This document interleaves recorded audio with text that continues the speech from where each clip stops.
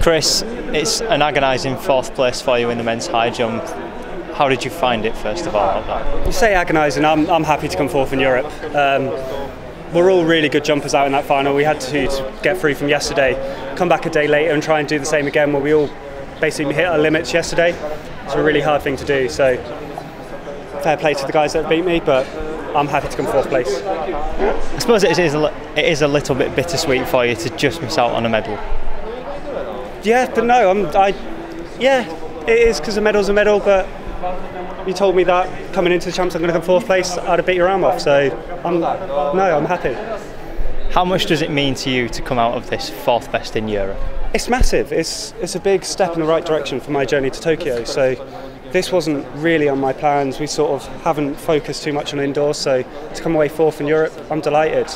Now it's to try and push on, jump 230 and be in Doha.